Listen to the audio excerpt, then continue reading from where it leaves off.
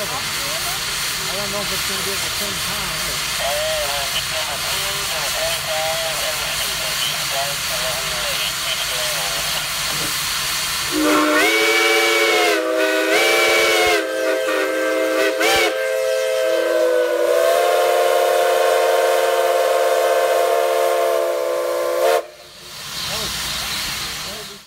I have a friend who works as a part-time steam fireman at the Grand Canyon Railway. He also works part-time for the Oregon Coast Scenic Railroad, which operates on the former Tillamook Branch of the Southern Pacific, which connects Portland with the coast. The headquarters and shops are in a fishing town called Garibaldi. In early 2018, he had hinted that there was going to be a great steam-up later that fall, with as many as 5 locomotives operating. Considering they were a volunteer operation, that would require a lot of crews, and they could need some extra help. It sounded like a lot of fun and a great adventure, so I penciled it on my calendar. I even planned to increase my adventure by riding Amtrak's Coast Starlight up to Portland. As it turned out, the locomotive count went from 5 to 3. The main locomotive was the McLeod 25, a 262 that received fame by chasing Will Wheaton, River Phoenix, Corey Feldman, and Jerry O'Connell across a remote train trestle in the 1986 film Stand By Me. The Polson II had recently arrived at the Oregon coast in 2018, having spent many years at the Mid-Continent Railroad Museum in North Freedom, Wisconsin.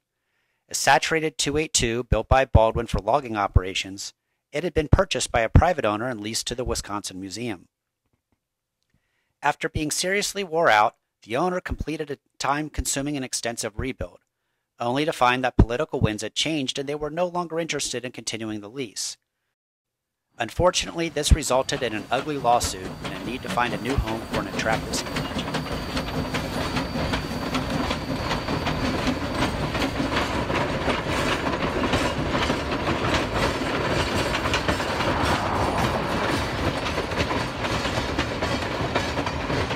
Ironically, number 2 returned to its Pacific Northwest roots when it arrived on the Oregon coast with a new lease on life. Number 2 has little modern conveniences and still possesses its early 1900s style backwards charm. Slide valves are controlled by the Stevenson valve gear, and the multitude of oil points need to be serviced almost every time the train stops. The McLeod 25 is slightly more modern, with a superheated boiler, piston valves, Washert's valve gear, and some mechanical lubrication. Neither locomotive had any trouble for the level grades found on the coast. The third locomotive to be used for the event is one that has developed its own fame in railfan circles. The Skookum is a unique 2442 articulated compound Mallee from Baldwin, of which there were only a few built and none of them exactly the same. It has a very amazing history of being derailed deep in the woods, hauled out in pieces, and transferred owners multiple times, until finally being rebuilt at the Oregon Coast Shops in Garibaldi, Oregon. Its expected completion prompted the 5 days of photo charters by Lero Productions in October 2018. There were 2 train consists made up, a mixed freight and a log train. The 25 and 2 swapped consists each day for variety. My job was the conductor on the log train, which meant I spent a lot of time riding on the back of an empty flat car while we meandered slowly through the woods and damp seaside air, engulfed in the sounds of steam whistles echoing off the coastal mountains.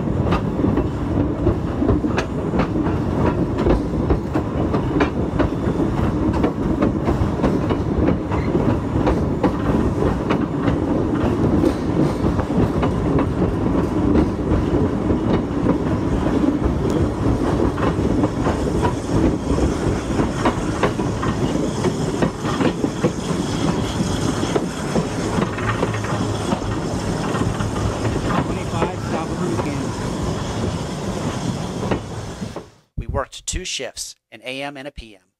I was on the AM shift, so most of these photos were taken during the afternoons while I chased the train movements. In Garibaldi, there is a fishing pier, which was used multiple times as a photo location since it allows you to be able to get a photo of the train directly against the waters of the Tillamook Bay.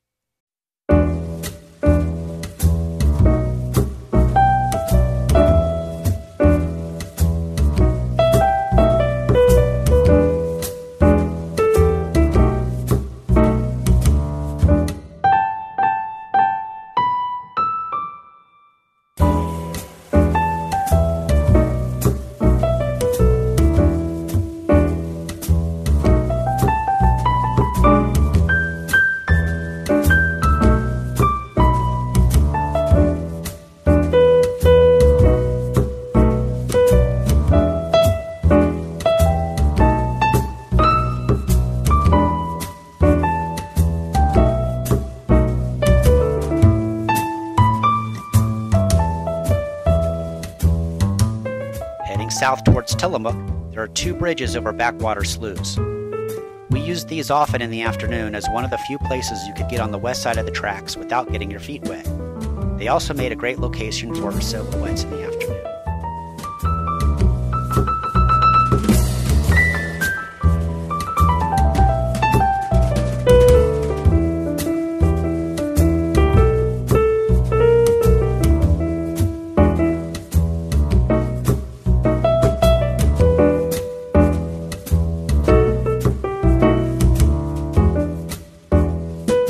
This stretch along the bay has some very interesting rock formations in the water. North of Garibaldi is Smith Lake. The railroad runs on an embankment right down the middle.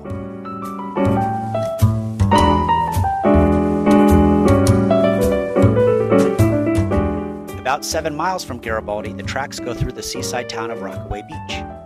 This is the only place where you can directly see the Pacific Ocean from the train. We didn't do any run-bys here, but I caught a couple of positioning moves.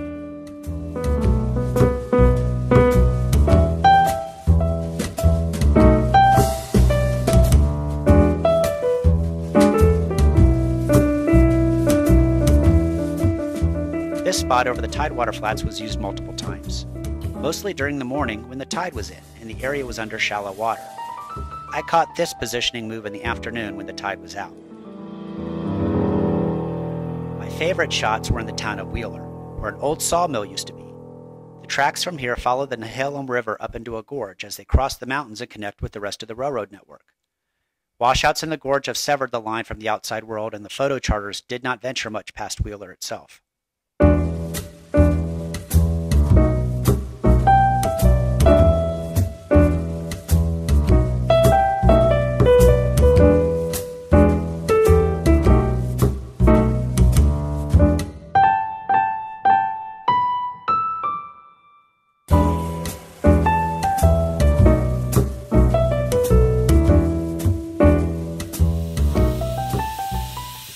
Skookum never made it out of the shop when I was there. It did get fired up and staged for side-by-side shots and a whistle blow, but attempts to move it under its own power did not go well.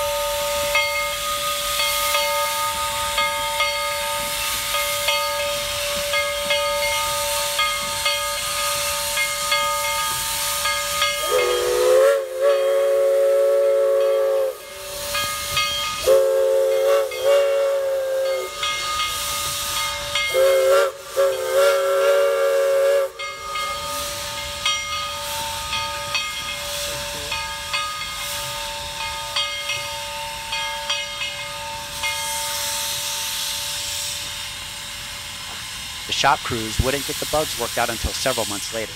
I did finally get to see it in operation the following April at the Niles Canyon Railway in California.